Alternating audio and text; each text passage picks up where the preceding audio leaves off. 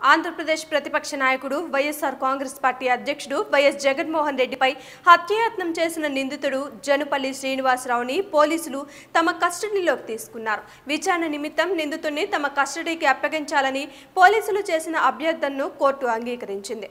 పోలీసులు నిందితుడిని 6 రోజుల పాటు విచారించనున్నారు. పోలీస్ స్టేషన్లోనే నిందితుడిని విచారించాలని న్యాయమూర్తి ఆదేశించిన నేపథ్యంలో శ్రీనివాసరావుని విశాఖ సెంట్రల్ జైలు నుండి ఎయిర్పోర్ట్ జోన్ పోలీస్ స్టేషన్కి తరలించనున్నారు. వైఎస్ జగన్ పై హత్యాయత్నం అనంతరం నిందితుని జేబులో ఓ లేఖ దొరికిన సంగతి తెలిసిందే. ఈ లేఖ రాశానని భావిస్తున్న ఓ యువతి శ్రీనివాసరావు స్నేహితుడిని కూడా సిట్ అధికారులు విచారణ చేయనున్నారు. ఫ్యూజన్ హోటల్ యజమాని టీడీపీ నేత హర్షవర్ధన్ చౌదరిని పోలీసులు శనివారం విచారించారు.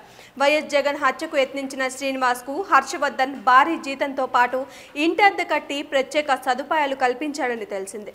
కోడిపందాల పేరుతో శ్రీనివాస్ ని విశాఖకు రప్పించినట్లు వెల్లడించింది.